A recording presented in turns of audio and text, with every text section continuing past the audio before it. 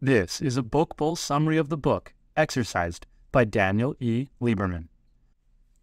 All of your friends probably have the same to-do list: exercise more. It's no wonder. Regular exercise is touted as a cure for obesity, mental illness, lethargy, and many other conditions. There is a lot of helpful advice here, but sometimes it can be confusing. Running is good for your health, but isn't it also damaging your knees? Sleeping for 8 hours is recommended, but we often wake up after 7. These papers cut through the noise by looking at human evolution from 2 angles. The results combine the ancient and the modern in a fresh and invigorating vision of human health. Exercise wasn't part of our evolution. When you imagine our early human ancestors, you probably envision them in motion. Whether they're hunting animals, navigating harsh landscapes, or even fighting, it's likely you imagine them as active rather than sedentary. And on a whole, that's fairly accurate. For our predecessors, physical activity was an unavoidable part of life. Whereas we could just stop at a supermarket to buy more food, early humans didn't have that option. If they wanted to eat, they had to get moving. So, what does that tell us about exercise then? That it's something evolution compels us to do? That it's entirely natural? The short answer is no. We didn't evolve to exercise. We evolved to be physically active when circumstances demanded it. Exercise is voluntary physical activity, usually undertaken in order to improve our health and fitness, and we didn't evolve to engage in unnecessary activity. Our aversion to unnecessary activity makes a lot of sense because wasting energy was dangerous when food was hard to come by. But this insight doesn't mean we should give up on exercising, just that it takes more work and dedication to overcome our instincts. In short, evolution hasn't actually given us any impulses to exercise.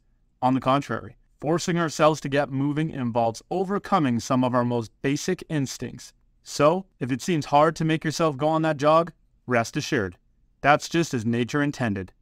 Sleeping 8 hours a night isn't necessary for everyone. Experts say we need 8 hours of sleep a night, but the average Westerner gets 7, and 5% of us get less than 5 hours of sleep each night. This is causing problems in every aspect of our lives. The idea that we need to sleep for 8 hours a night has murky origins. No one's quite sure how it emerged, but we know that, in the 19th century, striking factory workers liked to shout, 8 hours for work, 8 hours for rest, 8 hours for what we will. As a slogan, it's memorable, but it's on the rockier ground as sleep advice. In recent years, our understanding of sleep has been revolutionized by some groundbreaking research, much of which was carried out by researchers from UCLA, who found that hunter-gatherer and hunter-farmer groups in Tanzania, the Amazon rainforest, and the Kalahari Desert slept less than 8 hours a night, and that people who get 7 hours a night tend to live longer. Contrary to popular belief, they found that these populations slept not more but less than those living in the industrialized world. On average, they got about 6.5 hours of sleep each night, with a little less in summer and a little more in winter months. Research into Amish farmers, rural Haitians, and subsistence farmers in Madagascar arrived at similar results. The unavoidable conclusion: it's perfectly normal to get less than 8 hours of sleep. So don't worry if your sleeping pattern doesn't exactly match the experts' recommendations. And if you do find yourself feeling sleep deprived, remember, one of the best recipes for a good night's sleep is a daytime bout of exercise. Brawn wasn't an evolutionarily evolved trait. If you're finding this video to be enjoyable, show your support by liking it and subscribing to my channel for even more fantastic content. Your encouragement means everything to me and drives me to keep creating videos for you.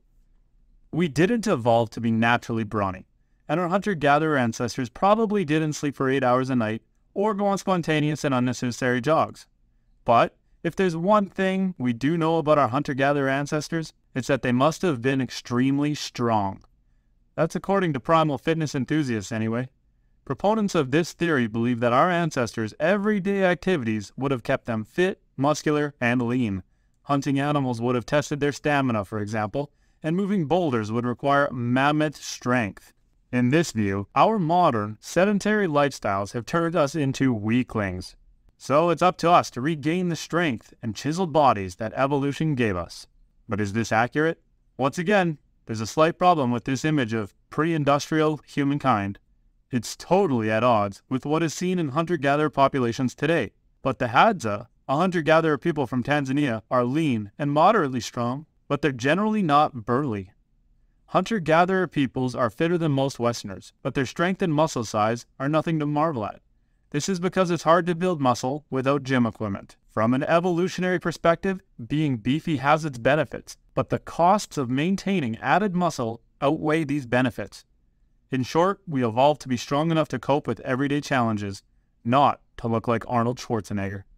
In terms of weight loss, walking does play an important role. Walking does have a role to play in weight loss, but it's a laborious way to shed a few pounds and makes people hungry. This is borne out by a large body of research, which shows that walkers often compensate for their activity levels by eating more. In one study, a group of overweight and unfit men and women were instructed to walk briskly for 150 minutes a week, without modifying their diets. The result? Almost no weight loss, unfortunately. The reason for this is that we humans have evolved to be wonderfully efficient walkers. Walking is just one of the things we've developed to do easily and well. In most situations, that's a blessing, but it can make it hard to lose weight. Luckily, there's some hope. That same study also observed a group that walked twice as much for 300 minutes a week. Their results were more encouraging. After 12 weeks, they'd lost an average of 6 pounds. It's not huge, but sustained for a year, that could be 26 pounds off the scales. So, it seems that in order for walking to lead to weight loss, we need to do lots of it. But more important than walking's initial role in shedding pounds is the part it plays in helping us maintain a healthy weight. Within a year of crash diet, people who avoid exercise regain on average half the weight they'd lost. And after that, they slowly return to their starting weight, bit by bit. But for people who shed weight with regular exercise, it's a different story. They're far more likely to maintain the weight they worked so hard for.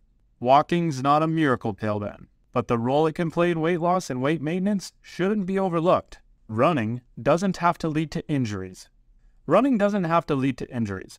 Many novices are put off by horror stories of veterans complaining of wear and tear to muscles and joints, and all kinds of exotic injuries. Runners do sometimes pick up injuries, but the rates follow a U-shaped curve, and moderate runners have relatively few issues. Running doesn't wear down your cartilage over time, and giving the body time to adapt will minimize the risk of injury. The enthusiasm with which some novices throw themselves into the sport is admirable, but it's not wise.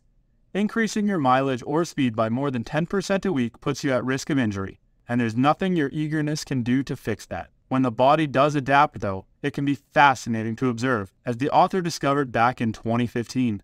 He followed 8 runners who ran 3,080 miles across the U.S. For half a year, they ran about a marathon each day, taking just 1 day off a week. At the start, they experienced all the pain and stiffness you'd expect, but bit by bit, they adapted. Of the 50 injuries the runners reported, about 75% occurred in the first month, and in the final month, they reported none at all. The older we get, the more important it is to remain active. We need to stay active as we age. How do you picture your retirement? Whatever you envision, it's probably unlike the lives lived by older members of hunter-gatherer societies. Take the Hadza, the Tanzanian hunter-gatherer people we encountered earlier. While Americans walk half as much in their 70s as they do in their 40s, the Hadza's activity levels go through a much more moderate decline as they age. Hunter-gatherer societies are active into old age, and as a result, stay fit and strong much longer than people living in the industrialized world. This is why many so-called diseases of aging aren't actually inevitable as we grow older. In fact, hunter-gatherers also live quite long lives, despite the fact they're unfamiliar with modern medicine. Those who survive infancy typically live to be between 68 and 78 years old. That's not far off of the life expectancy in the U.S., which is currently somewhere between 76 and 81. The key to exercising more is to make it both fun and necessary. We need to make exercise fun and necessary if we want to exercise more. We didn't evolve to engage in voluntary physical activity, so we have to reckon with that fact. If we can't make exercise an actual necessity, we can at least try to make it more necessary. One way to do this is to create an environment that coerces us to stay fit. If you want to make exercise more fun, exercise with friends, a team, or a trainer. And if all else fails, a podcast can be incorporated into almost any workout. The bottom line is that exercise is good for us, and the better we understand our instinct to loll about, the more effectively we can overcome it. I hope this video provided valuable insight and information for you. What is your way of having fun while exercising? Weight training or walking? Let us know in the comments. And if you learned something new in this video, make sure to hit the like button and subscribe for more videos. Thank you, and until next time.